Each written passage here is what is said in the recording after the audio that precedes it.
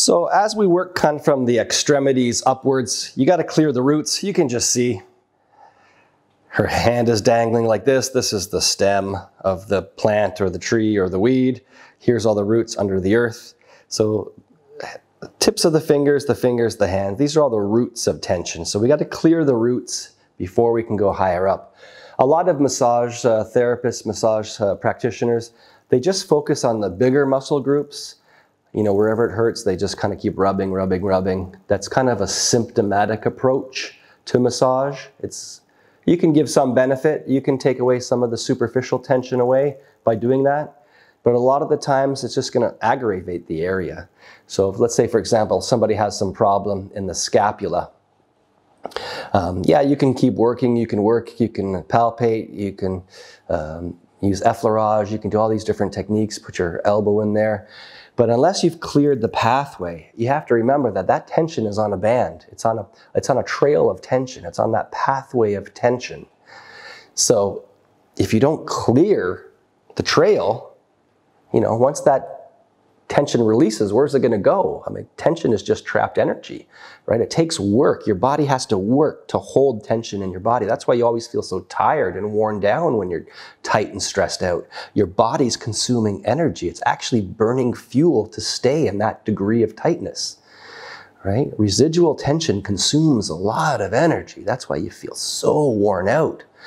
So if it's consuming energy, it's got a fuel supply, it's got an oxygen supply.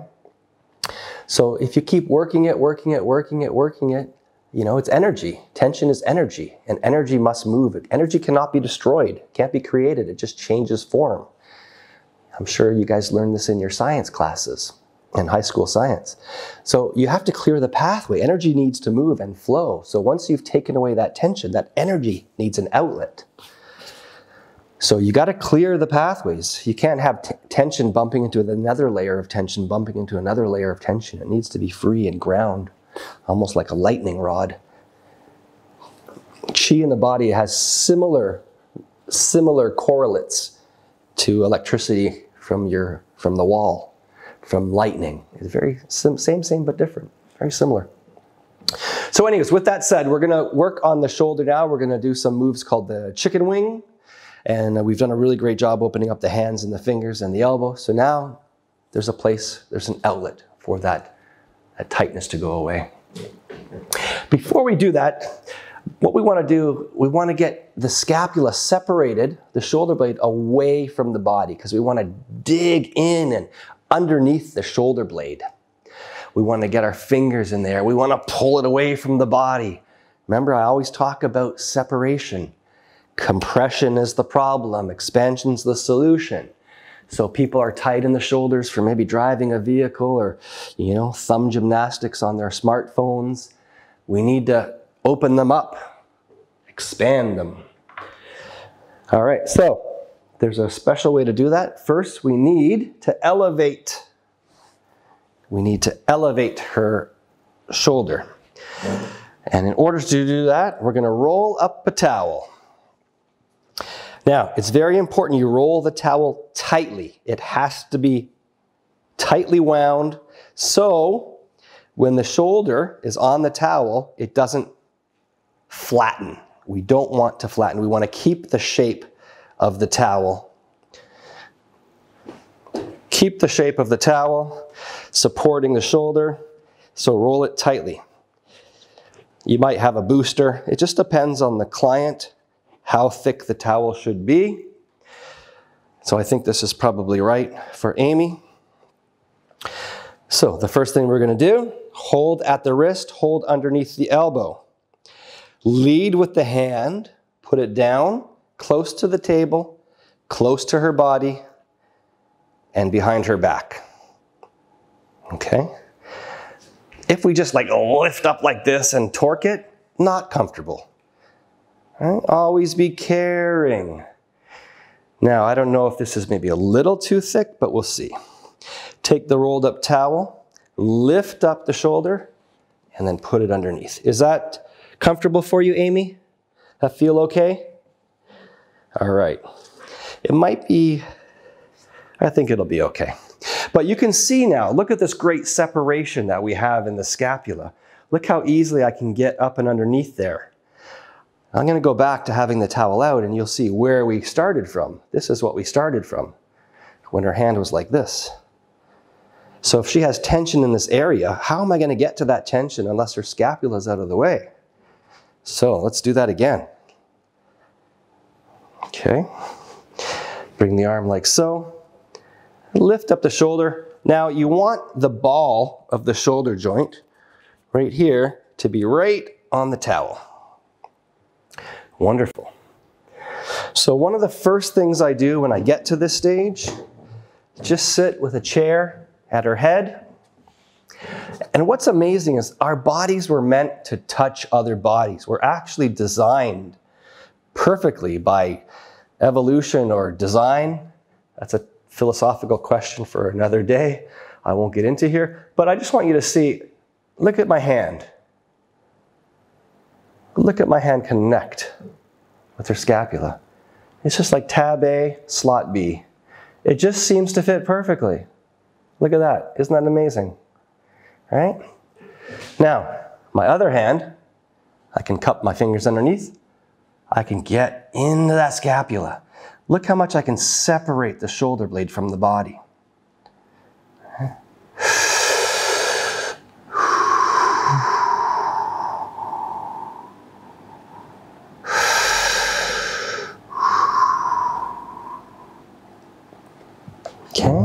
look at that.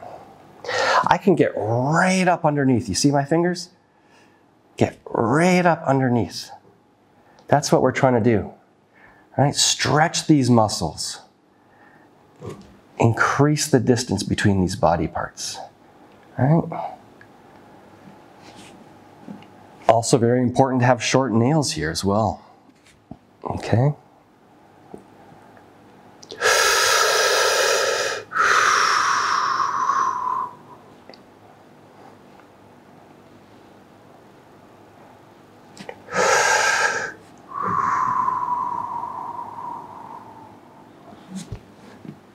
Good. Okay. Now, one thing we can do is we can feel a lot of tension in these points right here. So I'm just going to slide my chair this way, and I'm going to show you. It's a little bit harder to get to that point when the arm's like this, but when it's raised up like this, very easy to get to that point. So we're going to look at our elbow. Might even need to kneel down for this. Okay, and we're going to just find the tip of our elbow is going to go right on that point and then push down. I'm not pushing diagonally into her body, I'm pushing down towards her feet. Okay, and actually I do need to stand more here. This table's a little bit bigger than what I'm accustomed to. All right, right here, full deep breath.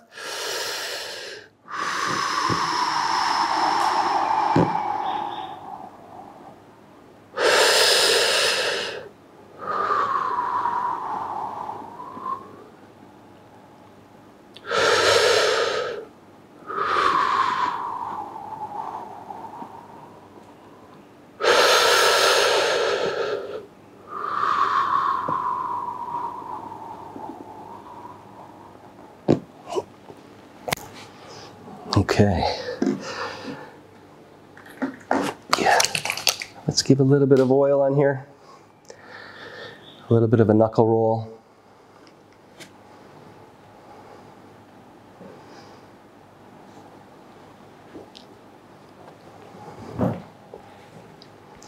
Another thing we can do .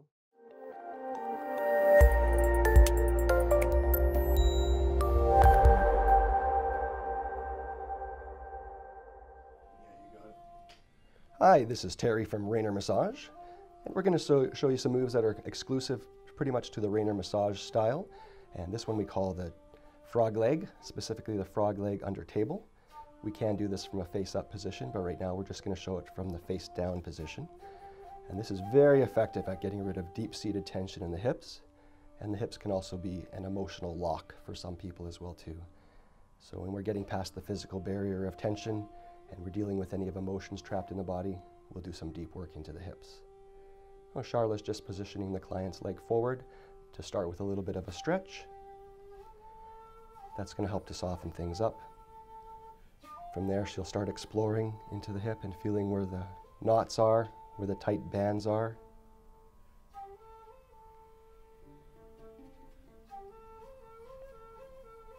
Once we kind of isolate where that highest ridge of the tension is, we'll switch to an elbow, focus on the client's breathing, and work to get deeper in.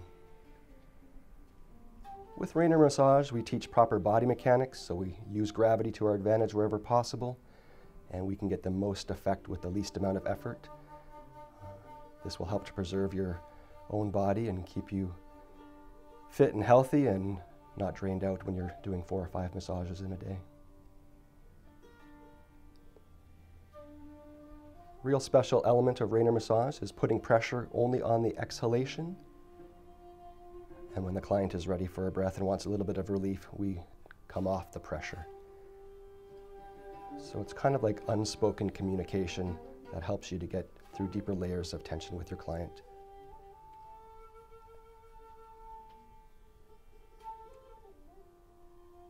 And just above the femur, close to the sacrum, there's a semicircle area. The big muscles of the gluteus maximus, the piriformis, Magellan major and minor. So all those can carry tension, and by sinking our elbow on the out-breath, it really helps to relieve a lot of that deep-seated pressure and will relieve those knots.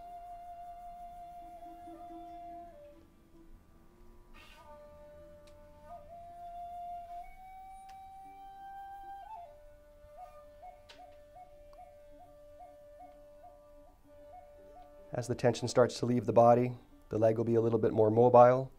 Then it can be moved a little bit deeper and forward in position.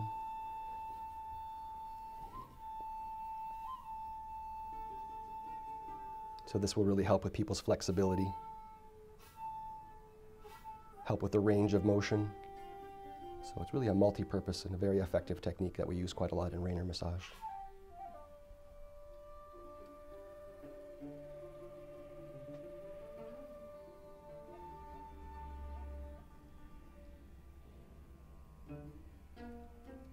And when we're coming out of this position, we can use the towel as kind of like a sling, and we'll just hold one hand on each side, and then we can position the leg with the most comfort for the client and the least amount of effort on our part.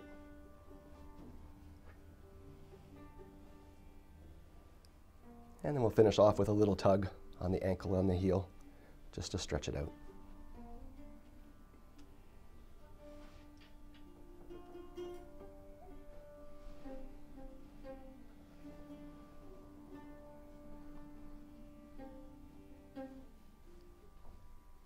And a final rock, just to relax the client even further and just shake off any of that stagnant chi energy that's leaving the body. Thank you.